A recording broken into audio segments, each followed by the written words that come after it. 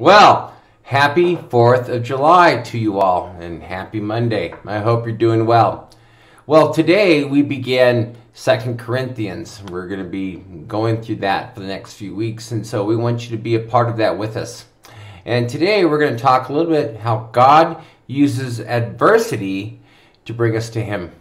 Hi, I'm Pastor Mark with Heights Christian Church, and we are going through the Bible in 5 years. We would love it if you would subscribe to this channel and be a part of it with us every day as we go through the Bible in 5 years. Not only you, not only me, but also the congregation of Heights, as we are reading the same passages of Scripture on a daily basis, and we would love for you to be a part of that with us.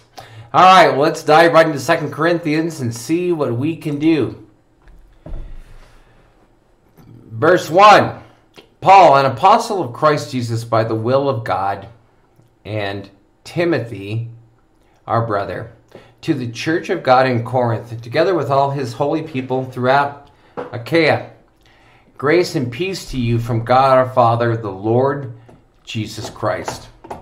Praise be to the God of Father and Father of our Lord Jesus Christ, the Father of compassion and the God of all comfort, who comforts us in all our troubles, so that we can comfort those in any trouble with the comfort we ourselves receive from God. For just as we share abundantly in the sufferings of Christ, so also our comfort abounds through Christ. If we are distressed, it is for your comfort and salvation. If we are comforted, it is for your comfort, which produces in you patient endurance of the same sufferings we suffer. And our hope for you is firm, because we know that just as you share in our sufferings, so also you share in our comfort. We do not want you to be uninformed, brothers and sisters, about the troubles we experienced in the province of Asia. We were under great pressure, far beyond our ability to endure, so that we despaired of life itself. Indeed, we felt we had received the sentence of death. But this happened that we might not rely on ourselves, but on God who raises the dead. He has delivered us from such a deadly peril, and He will deliver us again. On Him we have set our hope, that He will continue to deliver us. And as you help us by your prayers, then many will give thanks on our behalf for the gracious favor granted us in answer to the prayers of many. Now this is our boast. Our conscience testifies that we have conducted ourselves in the world, and especially in our relations with you, with integrity and godly sincerity. We have done so relying not only on worldly wisdom, but on God's grace. For we do not write you anything you cannot read or understand. And I hope that, as you have understood us in part, you will come to understand fully that you can boast of us just as we boast of you in the day of the Lord Jesus Christ. Because I was confident of this, I wanted to visit you first, so that you might benefit twice. I wanted to visit you on my way to Macedonia, and to come back to you from Macedonia, and then to have you send me on my way to Judea. Was I fickle when I intended to do this? Or do I make my plans in a worldly manner, so that in the same breath I can say yes, yes, and no, no? But as surely as God is faithful, our message to you is not yes and no, for the Son of God, Jesus Christ, who was preached among you by us, by me and Silas and Timothy, was not yes and no, but in Him it has always been yes. For no matter how many promises God has made, they are yes in Christ. And so through Him the Amen is spoken by us to the glory of God. Now it is God who makes both us and you stand firm in Christ. He anointed us, set His seal of ownership on us, and put His Spirit in our hearts as a deposit, guaranteeing what is to come.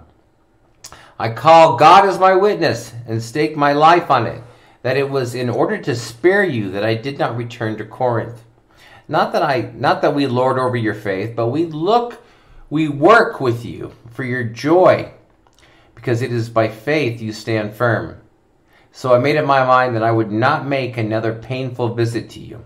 For if I grieve you, Who is left to make me glad but you, whom I have grieved? I wrote as I did, so that when I came, I would not be distressed by those who should have made me rejoice. I had confidence in all of you that you would all share my joy. For I wrote you out of great distress and anguish of heart and with many tears, not to grieve you, but to let you know the depth of my love for you. If anyone has caused grief, he has not so much grieved me as he has grieved all of you to some extent, not to put it too severely. The punishment inflicted on him by the majority is sufficient. Now instead you ought to forgive and comfort him, so that he will not be overwhelmed by excessive sorrow. I urge you therefore to reaffirm your love for him. Another reason I wrote you was to see if you would stand the test and be obedient in everything. Anyone you forgive, I also forgive. And what I have forgiven, if there is anything to forgive, I have forgiven in the sight of Christ for your sake, in order that Satan might not outwit us, for we are not unaware of his schemes.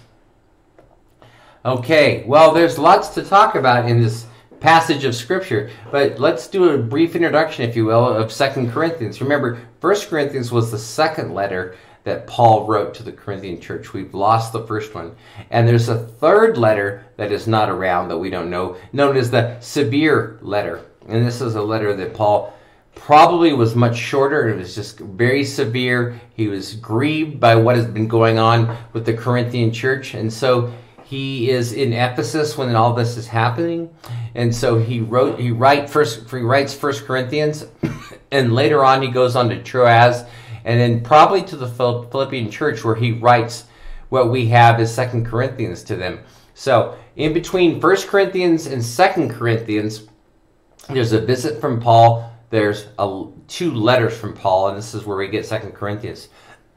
So there was obviously something going on at the Corinthian church. Many people talk about Paul's reference to the forgiving of this young man, or man here, who has grieved Corinthians. And if that's the case, was this the man who was involved in incest? And I don't think it is. But regardless, Paul's idea here, when he writes to the Corinthian church, is you have punished him, now forgive him. And if you forgive him, I forgive him. Because what Paul's idea is, to punishment should be in hopes of restoration, and not just for punishment's sake. And that's an important aspect to look at that.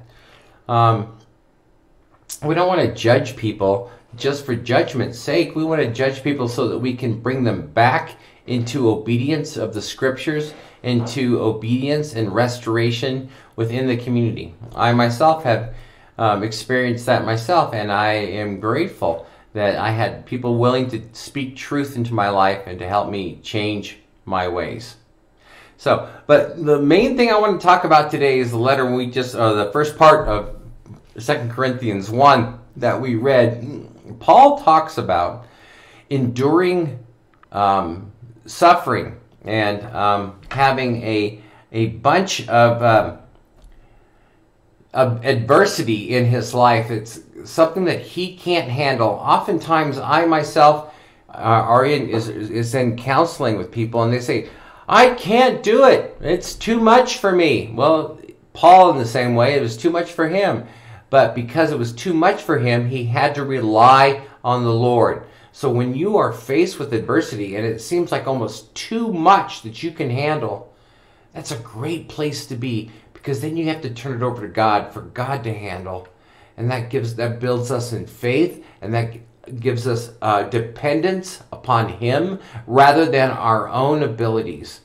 And can I tell you, oftentimes when I go through adversity and I have to turn to the Lord because I'm at wit's end, that's a great thing, and helps us to remember that sometimes God can use adversity to draw us closer to Him, and that is never a bad thing. Let me encourage you with those words, and we will see you tomorrow.